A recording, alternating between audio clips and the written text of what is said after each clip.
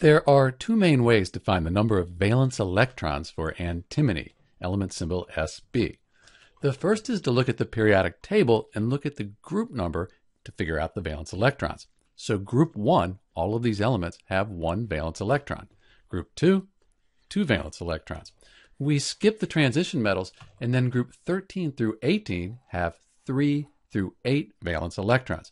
So we can find antimony here, Sb, which is right here, and it is in group 15, sometimes called 5a, so it has 5 valence electrons. So we know that antimony should have 5 valence electrons, but we can also check the electron configuration for antimony.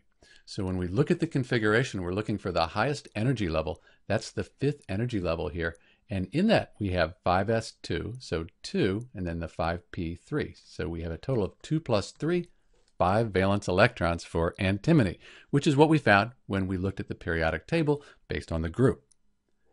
If we wanted to write the Lewis structure for antimony, we'd write Sb, and then we put 5 valence electrons around it.